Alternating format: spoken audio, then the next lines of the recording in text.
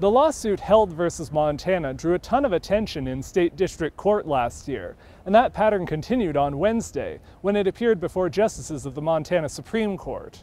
The chamber was already full 45 minutes before the arguments began, and dozens more people watched a live stream in an overflow room next door. The Held case started when 16 young plaintiffs sued the state, claiming their policies on greenhouse gases were contributing to climate change and harming their right to a clean and healthful environment. This case is about Montana's climate, Montana's constitution, and Montana's children. The state appealed the district court's ruling that invalidated a law prohibiting agencies from considering greenhouse gas emissions in environmental reviews. During Wednesday's hearing, attorneys for the state argued the courts weren't the right place to resolve these questions, and that the issue of climate change was so large-scale that what the plaintiffs asked for wouldn't resolve the harms they pointed to. The state never did contest, and I hope this is clear, that there are anthropogenic human factors that contribute to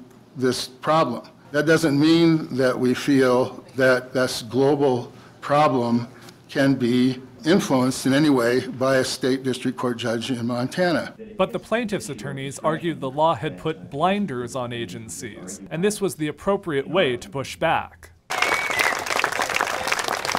At a news conference afterwards, plaintiffs said the state's arguments were evading responsibility. Why would you not be one piece of the complex solution to the complex problem? Why would you not use this case as an opportunity to create momentum into the future?